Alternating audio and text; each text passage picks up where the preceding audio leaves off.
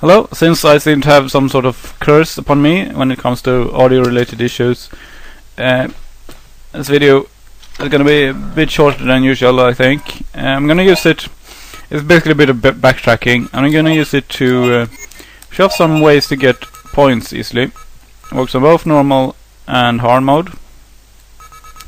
You want to have, might as well max out the flame launcher. It's a great weapon. It's a bit pricey on the cost of ammunition, but if you use it against the correct enemies, you get a lot of points back. I'm also gonna buy this firewall. It's a sub weapon that both Dylan and Gina can use.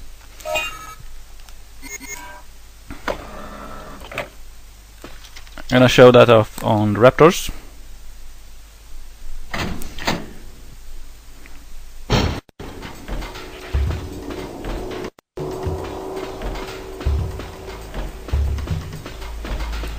We're gonna need to find a part of the ship. I know exactly where it is. It's at the worst possible place. So we're gonna need to do quite a bit of running to get there. And by this time I'm sort of getting tired of shotgunning Raptors. This is not a Raptor up ahead. It's one of those Allosauruses. And since we have a full flame launcher, we can take care of this one really easily. What you want to do is just tap the attack or shoot button really lightly.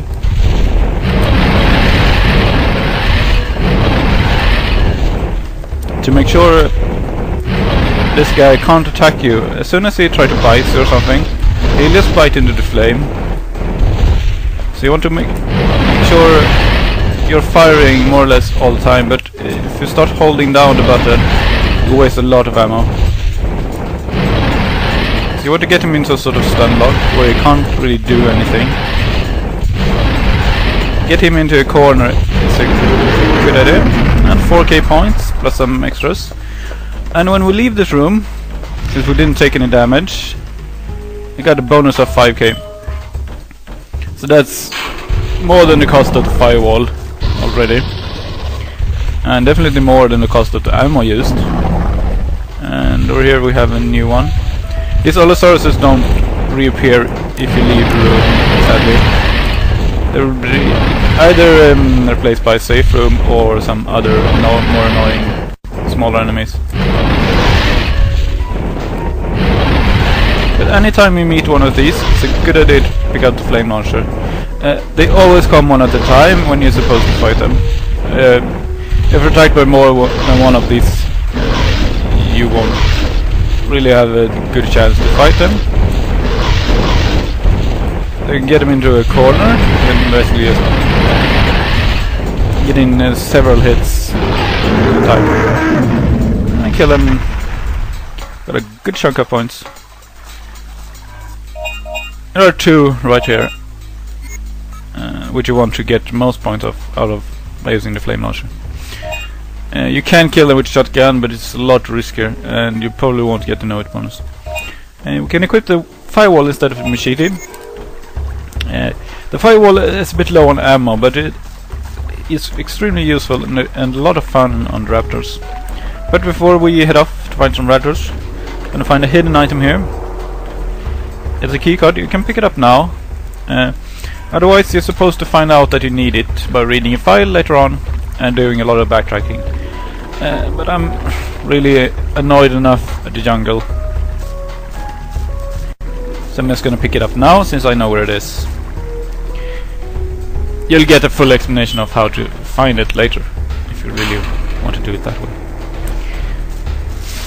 So, Raptor.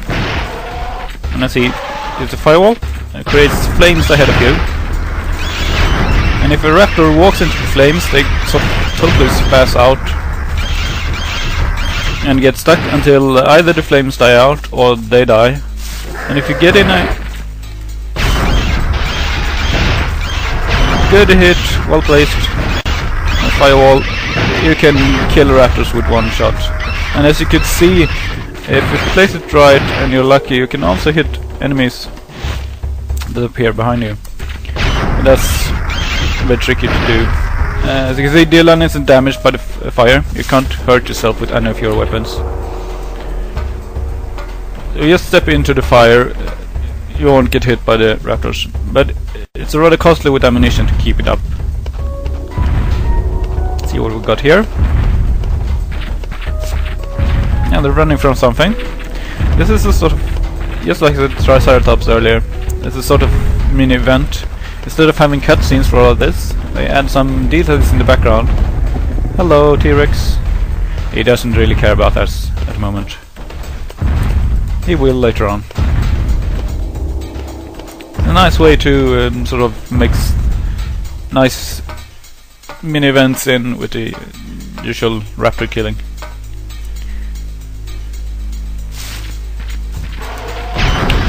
The main use of the firewall is that it is, even on hard, it is extremely strong.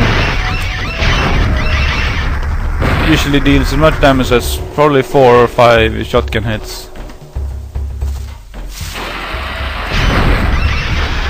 If you get in a sort of full burn.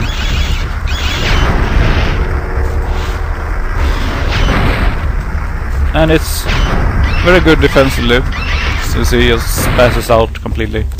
And I can finishing him off with a shotgun shell, or shooting down with the shotgun first and then placing a firewall on top of it, which means it's guaranteed to die. Horrible burning death, like this. I run up to it and he just sort of totally passes out and can't do anything.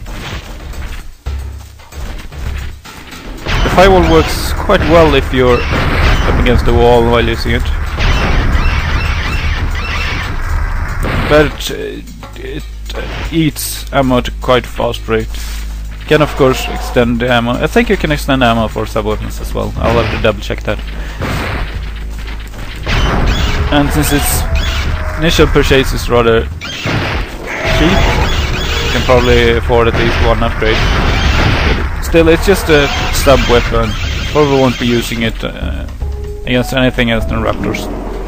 And I'm gonna check the ammo cost for it. But it is fun to use. If nothing else, for the extremely silly animations. Let's see, full recovery. And we didn't have to use very much of the shotgun shell stock. And it only cost 10 per ammo. That's a lot better than the cost of buying new shotgun shells. You can upgrade the cartridges, but it costs several thousand, and I don't really think I'll use it enough for that. And the heavy blade is absolutely useless. Maybe on normal, if you want to do a sort of gimmick sub-weapon run or something, it can be used, but I don't really see the point.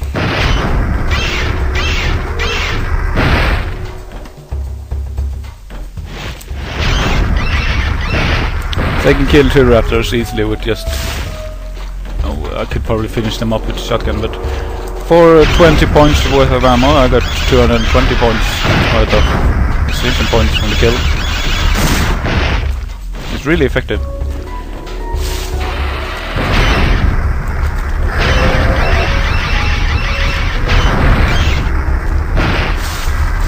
The main problem is that it... Hey! Stop. Wasn't fair. You have a small sort of pause when you use the firewall. And if you're getting attacked from behind, it's completely useless and probably dangerous to use it. As you can see, if you're standing on top of the flames, you can get hit from jumping raptors. And it burns for such a short time, you can't really build up much of a defense. Still, if used correctly, it's extremely powerful, just not really easy to use.